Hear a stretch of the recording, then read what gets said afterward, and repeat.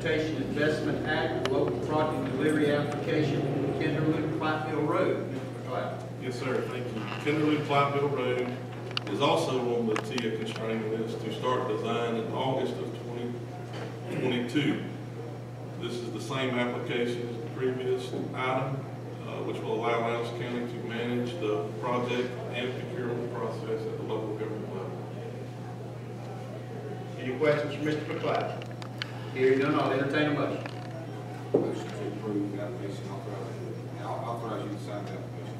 Okay, we have a motion and authorize the chairman to sign the application. Do we have a second? Second. We have a second. Any discussion? Hearing none, we'll call the vote. All in favor signify by aye. Aye. Any opposed, like sign. Hearing none, motion carries.